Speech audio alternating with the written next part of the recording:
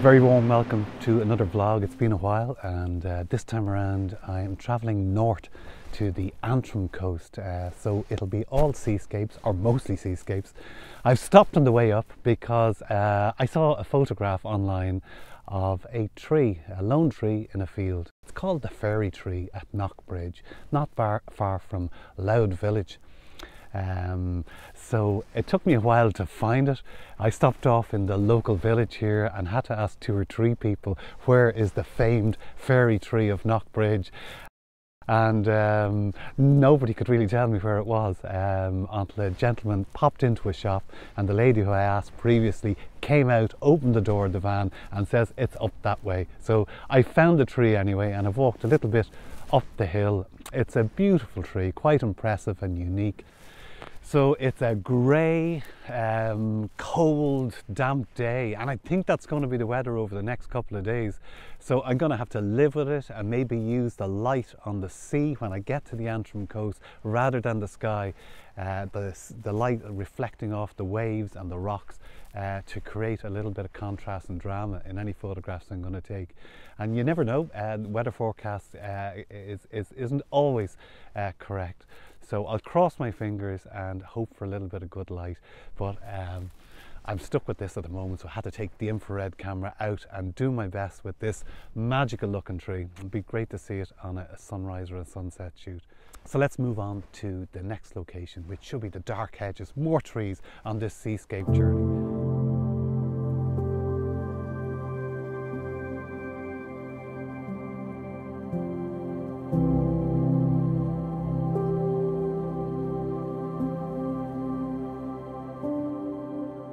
Well, the second location today is the Dark Hedges, and it's synonymous really with Ireland and the Game of Thrones, and I didn't know what I was really expecting from this location, but it's a lovely spot. There's a little hotel and a parking area, and there's no road traffic, so it's quite peaceful with people just walking easily up and down the road and taking in the enormous beech trees. It's more the girth and the stretch of the trees across the road rather than the height of them. But viewed through, I was shooting at about 120mm, and I've switched now to my 135mm lens, which even gives a greater compression, if you'd like, of the trees. Again, grey, flat as a pancake light, so I've switched to infrared again, and there's a lovely little bit of contrast created, particularly with the grass along the edges of the road will appear quite bright, and that creates contrast with the road itself and accentuates that leading line. So I'm here about an hour, and I'm just enjoying the scene and having a chat with people, and I met the first person who's ever come up to me and says, I've seen you on YouTube. So a big hi to Claire and her friends who are up here on the Antrim coast and have been for the last few days, and I hope they got some wonderful images, as I hope I'll get some wonderful images in the next couple of days. So I'll leave you with 1 or 2 of the shots here.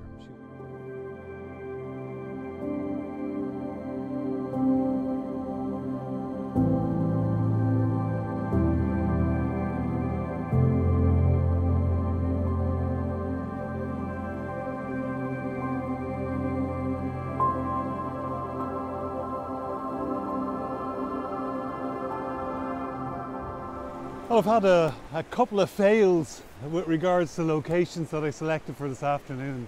The first location, Dunluce Castle, and I wanted to get down onto the rocky beach and see the castle above me, but it wasn't to be. It closes at 3:30 in the afternoon, and the gate leading down to that cove, and there's a little cave there, was closed.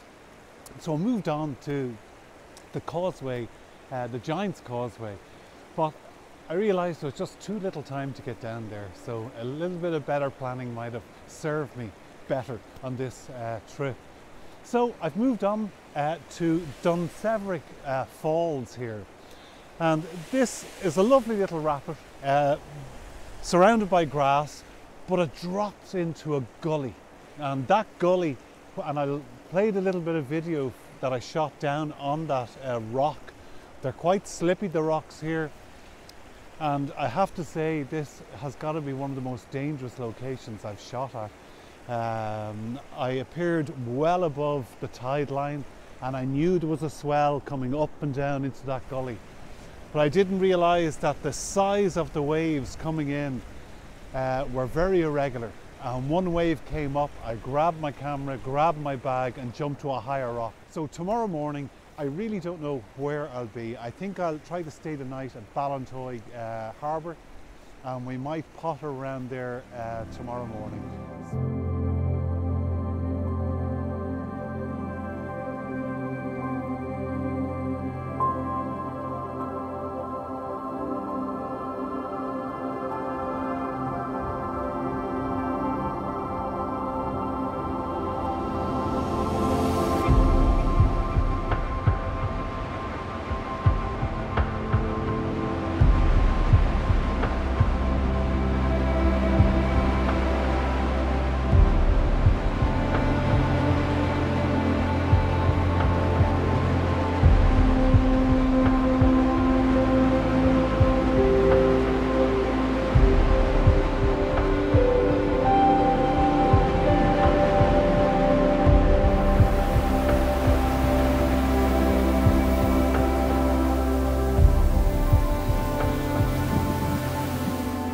The seascape here at Ballintoy Harbour it's an exhilarating place to photograph, but it's challenging. I came across first time here and I really didn't know where to point the camera. There's lovely areas to focus, to try to conjure composition in the rocks below, and to time the large waves coming in. And there's another challenge in picking the right shutter speed. So I was mixing it a little bit with 2 or 3 seconds to give a total separation between the water and the rocks. And then I got it down to about 1/3 and then 1/6 of a second to give that boiling fury to the sea as it was coming in. And that really worked. Particularly, I think 1/3, 1/6 of a second is good when you have a sea like this that's choppy, that's crashing in, that's moving quickly. I was hoping that the sea would cover this little promontory here with the buoy on it, but it didn't happen. It happened once when I changed composition typically, and I ran back and it hasn't happened since. It was a high tide at 7:30 and the sunrise was at 8 o'clock, but it's still fantastic to shoot away here. I found that 24mm was about the right focal length to capture some of the movement below me here, the buoy, the rock, Elephant Island, or sorry, not Elephant Island, this is Sheep Island offshore. But anything wider than 24mm was just reducing those subjects to, they were too small in the actual frame. Now I've switched to my 24 to 120, it's starting to get a little bit wet here. I'm not sure of its waterproofness. Because I thought that just 24 maybe to 35 would be more suitable for this location, and it's just the feel of it on the morning. So I'm going to leave it there. I'm going to potter around, maybe get a bit of breakfast and see where the road takes us.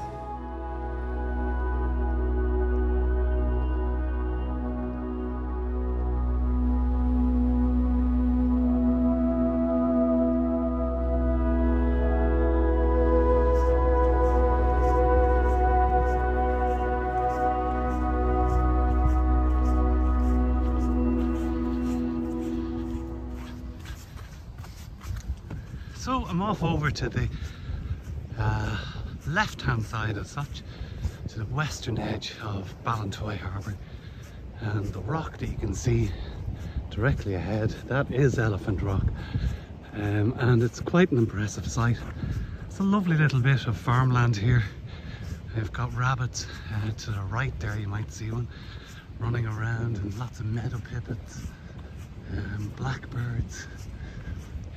Covering the grass. I don't know whether you can see down here is a starling, and more pipits just piping out of them, pied wagtails, and it's just a lovely little walk. As you can see by the side of my face here, the sun's come out, which is quite pleasant. It's nice to get away for a few days and to have a little bit of sunshine, and it's actually creating a lovely little bit of contrast between the water and the play of the water on the rocks. The grass, as you can see here, is illuminated by that sun, and there's a nice bit of contrast in the sky there. You'll see between the white and the blue as well. So this might make a nice black and white image or a colour image, because there really is value in taking a nice image on a sunny day. As photographers, we tend not to do that. But I might take a colour image and a black and white image, or convert the colour image to black and white, and I'll let you see the two of them, and let's contrast and compare them.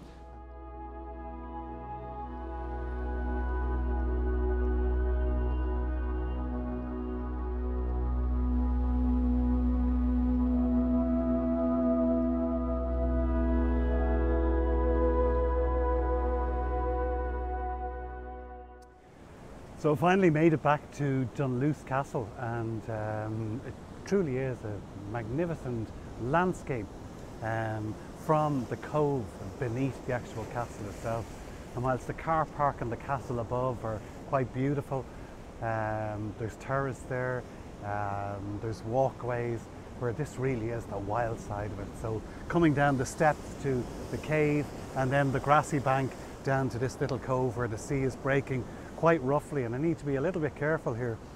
I'm keeping an eye out for breakers on the way in, but there's a lot of haze in the air. You'll see it there, quite a lot of haze. I'm going to try this scene in standard colour, standard black and white, and I'm going to switch over to the infrared camera just to see the grass on the actual bank below the castle, what effect that would have, because it should turn up quite bright, the castle quite dark, and then a contrasty sky. So we'll see whether that's happened. I'm going to make my way now to the Giant's Causeway for sunset. And again, I'm just keeping my eye on these waves coming in. But I think we'll leave it there and onto the Giant's Causeway for sunset. And it's looking quite good out there. So fingers crossed.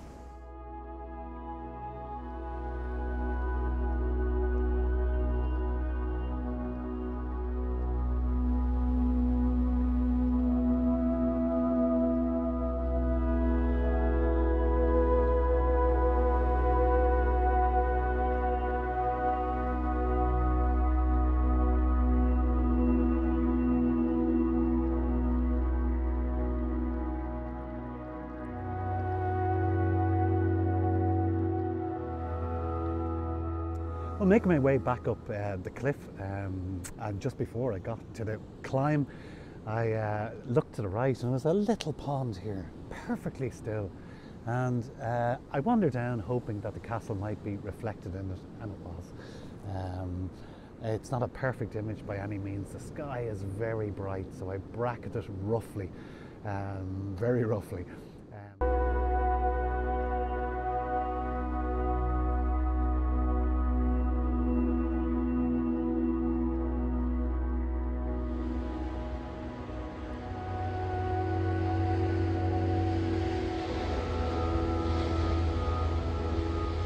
It's nearly dark now at the Giant's Causeway, and I can't ever recall struggling as much to capture an image in any place as much as I have here over the past hour and a half, and I just couldn't get it together between focal lengths, shutter speeds. The sea is very white. It's very difficult to get any texture in that sea. And then even selecting simple scenes like the basalt columns on their own. There were, lots of the foam that accumulates, is a little bit creamy looking. So I'm not even sure whether I can put an image up to accompany this vlog. One image that I did take was not of the sea. It was as the sun was setting, and what a sunset, wonderful sunset. but it was too bright and then it became too dark. It's a landscape here of real contrast of white sea, black basalt, and a really bright sun, and the clouds did colour up a little bit, but it was just too contrasting. I just struggled with that. I'm not sure where tomorrow's going to take me, but I'm going to go back up this road with my tail between my legs, a little bit disappointed with this evening's shoot, but sure, that's the way it goes.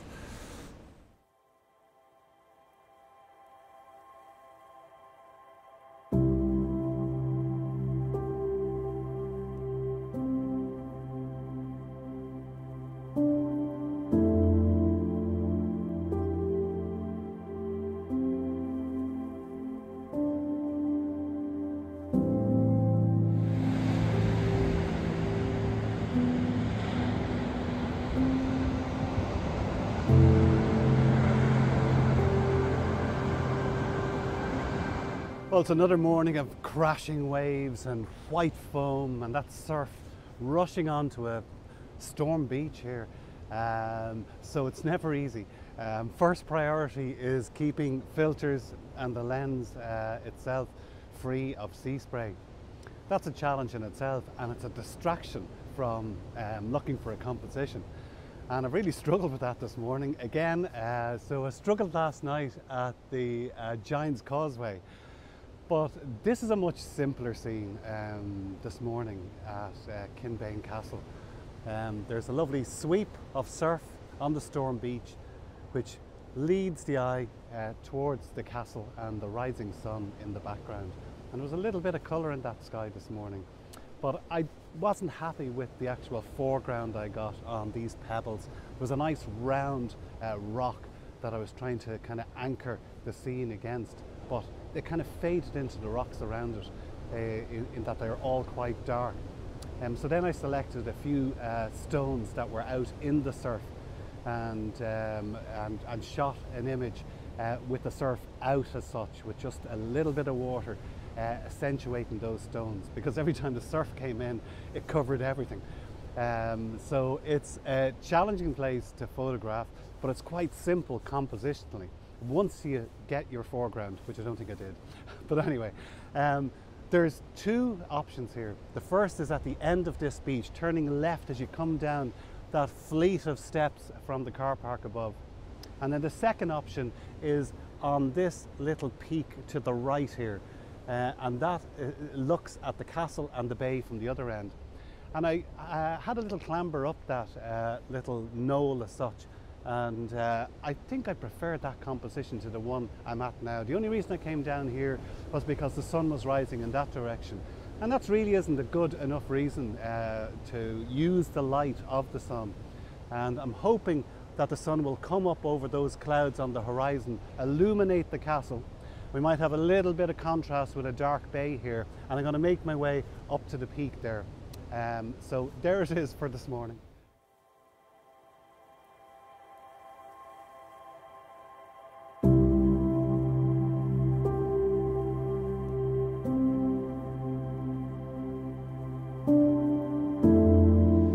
Well, I went after those small rocks again, and I got absolutely soaked, you know, above the knees, but not too bad. I didn't fall, but nonetheless, I've taken my soggy feet and squelched my way up to the top of this little peak here, which is quite precarious now that I look around.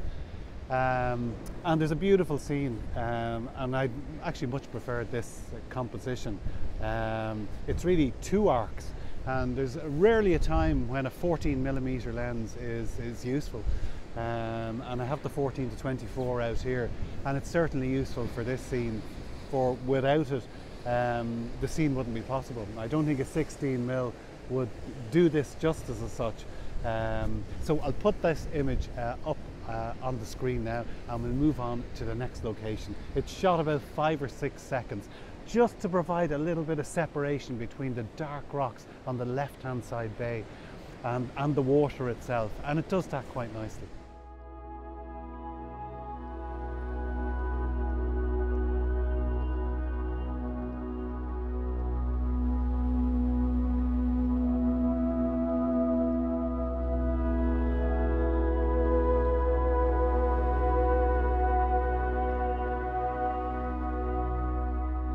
Well, I can't believe it. It's not 11 o'clock in the morning and I've been soaked again here at a little novelty shot. I think it's called Pan something Rock.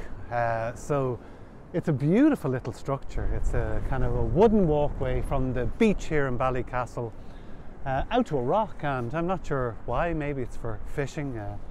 But regardless, it makes a lovely man-made form in the landscape. This time I remembered to put my wellies on, unlike this morning, but the water came up above the level of the wellies. So I'm hoping I have another pair of socks. As you can see, the wind is really up, and I was shooting at about 15 seconds, doubling up a 3-stop and a 6-stop filter.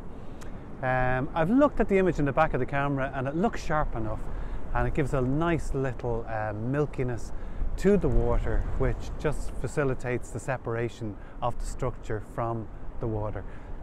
Quite dull light, but that's okay, and I may process this in colour. But it's a lovely little structure, well worth a visit if you're passing by Ballycastle. So the final stop on my trip up here to Antrim is to Murlock Bay. And I don't think this wind is going to serve me well there, because I was hoping to go back and mix my love of trees with my love of seascapes there. But we'll see what happens when we get there. So we'll pick up then.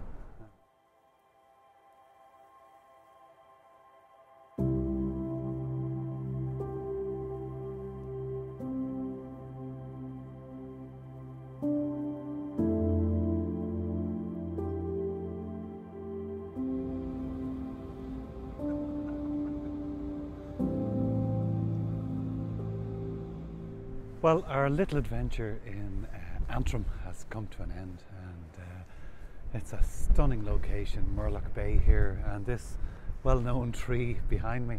I've spent about half an hour or so pottering around the rocks behind the trees, thinking about getting some rocks in the foreground. But in the end I thought that detracts from the star of the show, which is the tree overlooking Murlock Bay here. And I decided just to take the tree and the grass, and I took the infrared camera out because it provides a wonderful separation between the grass turning very bright, the tree, the dark sea and the sky. And I've played actually with the height the tripod is at, with a mind with consideration to the parts of the trunk that are contrasted with the grass, the sea and the sky, and trying to get that strong part of the tree that's leaning up against the rock here, you know, have a backdrop as the dark sea there within the infrared.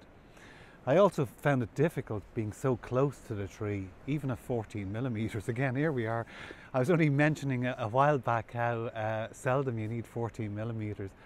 But with the composition that I've selected here, I couldn't even get the full width of the bay in. So I've taken two compositions, one just a little bit to the right, and I'll merge them through, so it won't be a 3x2, it'll be a little bit longer than that. Actually continued that exercise with the creation of a pano to include some of the hillside here covered in trees. So I'll see whether I add that to the image and make it a real pano as such. So I think I'm going to leave it there. With regards to Antrim as a seascape location, I would highly recommend it. I'm not sure it has a match in the whole of Ireland, where so many, we use the word epic, but they are epic locations. I'm thinking of Dunluce Castle, Kinbane Castle, a Ballintoy for the purists, a really magical location. You could spend a whole weekend at Ballintoy. The Giant's Causeway, as I said, I didn't enjoy it. I don't enjoy the road down to it. I don't enjoy interpretive centres and the people, flying drones, etc. And I fly drones myself. But I just didn't enjoy the whole experience of the Giant's Causeway, and that's one place I'd give a miss. Ballintoy will be top of the list to return to. So I hope you've enjoyed this little adventure, and I hope you can join me next time, wherever that may be.